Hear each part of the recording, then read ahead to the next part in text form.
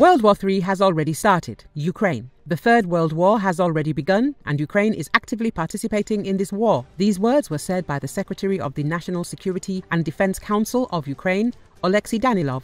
If someone thinks that World War III has not started, then this is a big mistake. It has already begun. Danilov stated this, speaking at the Kiev Security Forum. If someone believes that there is a showdown between Russia and Ukraine, then this is also a mistake, said Danilov. The perseverance of all our citizens proves that Ukraine should become a member of NATO.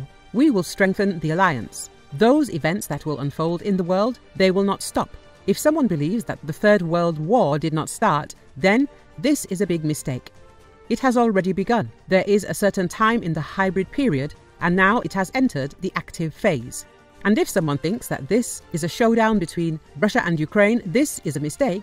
Everything is much more complicated, said the head of the National Security and Defense Council.